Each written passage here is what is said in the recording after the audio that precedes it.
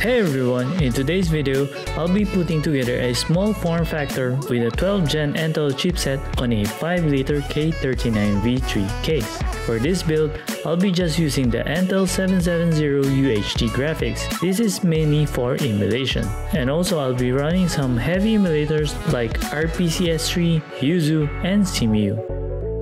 Also, don't forget to subscribe so you can watch some of my future videos like in-depth review, emulator tests, customization, and many others.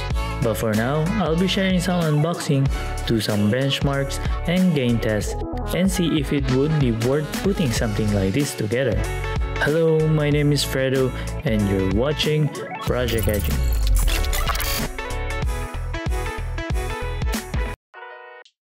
Moving over, the parts used in this build are the K39 V3 case, an Aorus B660i with DDR4 support, and the i5 12600K.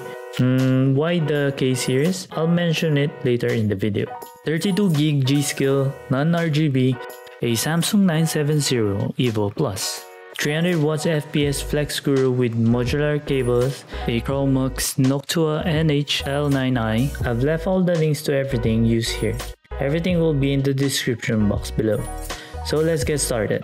The SGPC K39 V3 build is actually very simple with some struggles on the cable management. Although it comes with some cool orange handles and a brown strap for hand carrying, additional acrylic panel, and a PCIe riser cable. With that, I'm really liking the overall look of the case. Next, we have the Aorus B660i with a DDR4 support. I was honestly aiming for DDR5 version, but decided to do this simply because of the availability and a slight lower performance. Up next, we have the 12600K CPU. Doesn't come with any stock cooler in it. The reason why I bought the K series is because of the additional power. This CPU comes with a 10 cores and 16 threads, which has a higher and better performance compared with the non-K series. Here I just bought a 32GB of RAM for more productivity performance, especially on multitasking. For the cooler, I'll be using a Chromux Noctua L9i. I will go with a black ridge if I have plans to do some overclocking in the future. Next, straight out of the butt, a Samsung 970 EVO NVMe Plus to have a faster read and write. Based on my experience, this will boost the reading time in emulating some heavy games. Finally, we have a 300 watts FSP flex screw. I think 300 watts is good enough for this build, but not future-proof. The cables are also modular, so it really helps to hide those unwanted cables when you're using an acrylic case cover. Do also remember, if you plan to slot a 3060 GPU, I would suggest getting a 550 watts PSU or higher will be enough. So after installing everything, let's go over some emulation tests. I'm going to mute myself and let you watch the performance of this smooth footprint.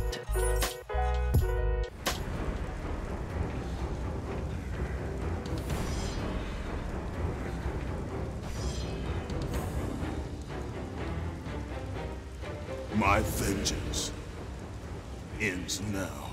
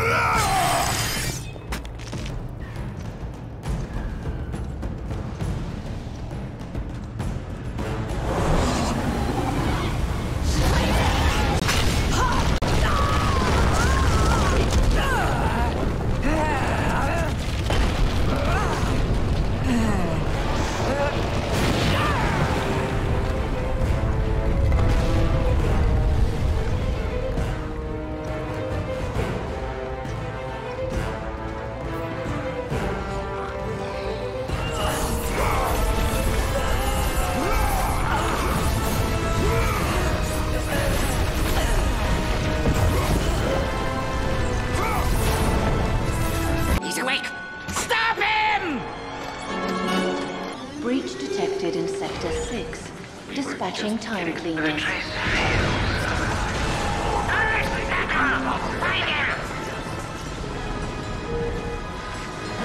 Time anomalies detected on planet CemU. Sir, the registry shows that the number of Zoni has dwindled from 117,000 to 205. Zoni! Come back! I was only... There's a perfectly logical explanation for that. But let's save it for another time.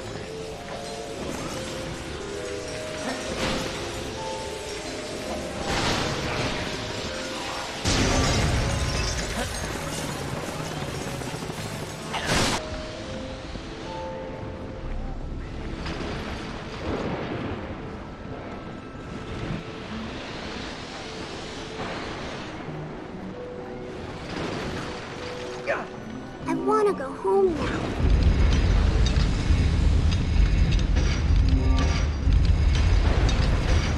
Thanks, Kitty. My mom's this way, Kitty. Please find him.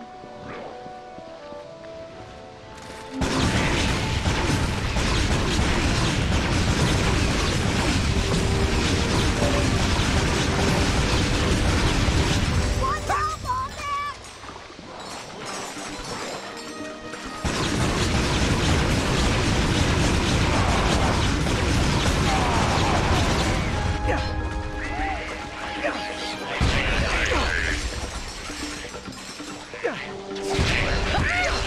Wow!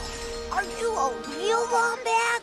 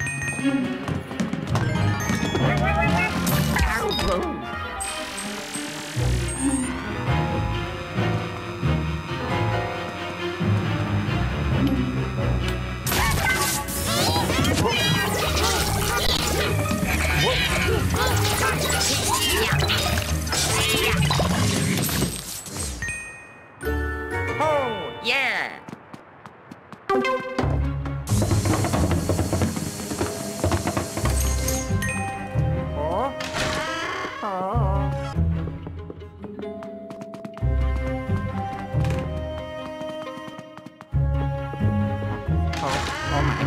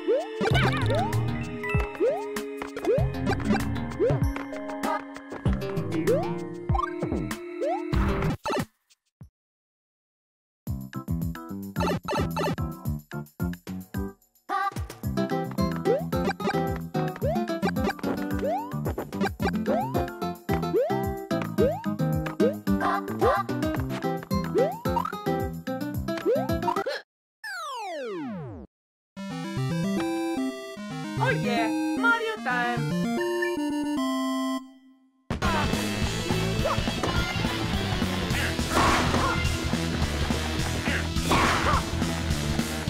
$15. Oh yeah!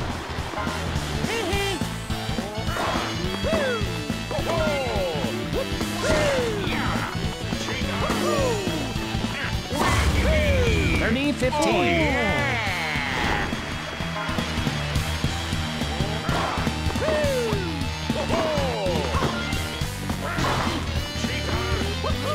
$40.15. Game point.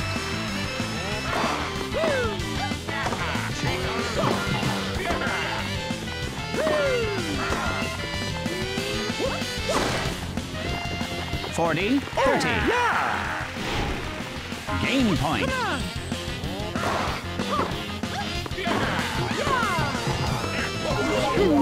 Oh yeah!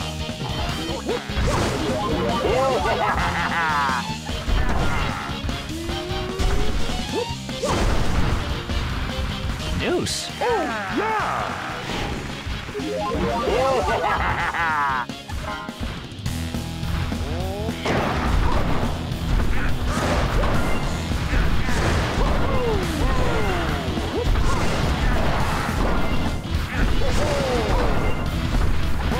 Advantage receiver.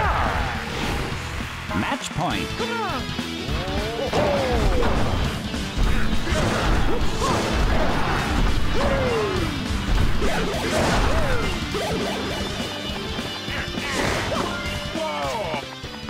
Game, set, and match receiver.